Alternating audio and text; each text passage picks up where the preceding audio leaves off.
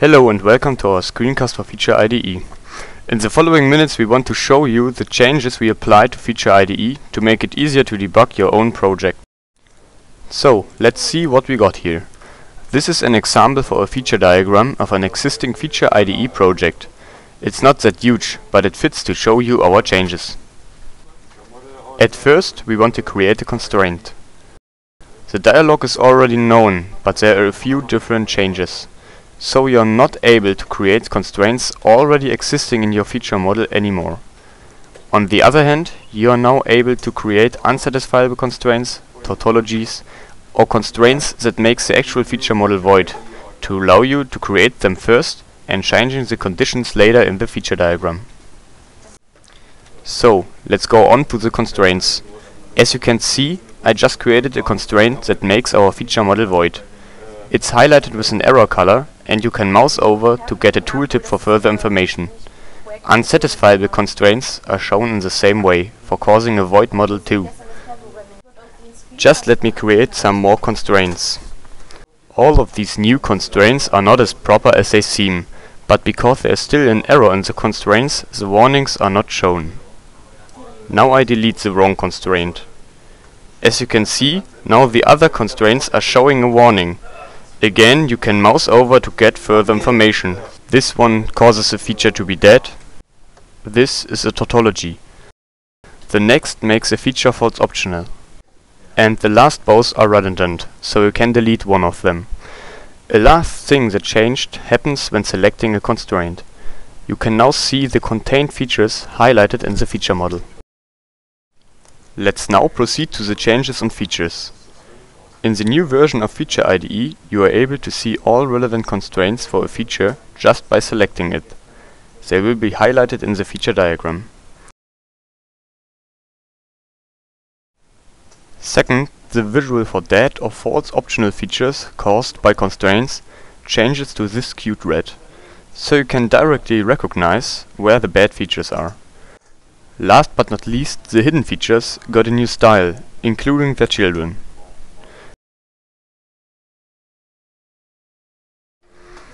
At last we applied removing support for features. When you try to delete one that is still contained in constraints, you get an error dialog to prevent an inconsistent status. You are now forced to edit the relevant constraints first, before deleting the feature. Using the new function of deleting a feature including subfeatures, the dialog shows you a list of all features yet contained in constraints. Our next task was to implement the functionality to lay out the feature model in a more flexible way. There has been no possibility to change the static default layout, so features and constraints have been given a fixed position. Only the legend could be moved and features from there above to another feature. There were several layout algorithms implemented which set the positions of the features on the editor automatically. The problem was they couldn't be switched. We created a submenu in the context menu to solve this problem. See, you can select several layouts. These three top-down layouts were already implemented and can now be chosen. The first of them is the default layout. This is the second one, a more centered layout. And the third one, a kind of left align. At the top of the context submenu you can see the entry manual layout. Let's see what it's for. Features can now be moved freely all over the editor and aren't automatically set to a fixed position anymore. You can do that with constraints as well. Also, multiple selected features and constraints can be moved together. When creating new features, their initial positions are set relative to their connected features. If I create a feature below, it will be created right below that feature, if it has no other child features. If it already has a child feature, the new feature will be set right next to the most right feature at the last child. If I create a feature above, the new feature will show up between its new parent and its new child. Even if we select multiple features and want to create a new parent feature for them, the new feature will be centered between its new parent and its new child features. If I add a new constraint to the feature editor in manual layout mode, this constraint will be initialized right below the features if it's the first constraint, or right below the last constraint if one already exists. There's also a menu entry to lay out the constraints automatically below the features. So when you move the features or constraints away, they will be set back below the features automatically. Maybe you are too lazy to move the constraints manually.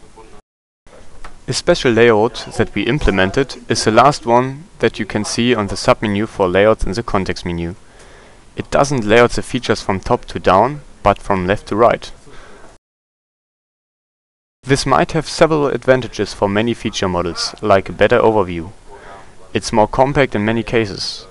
Features are ordered in vertical levels and are centered left to their child features. The manual layout and all its functions work for the vertical layout too. Moving features, constraints, adding new features, adding new constraints, and so on. We also improved the auto layout function of the feature model legend. If there is room for the legend in any of the corners of an imagined rectangle around all features and constraints, the legend will be set to that corner with counterclockwise priority starting at the top right corner.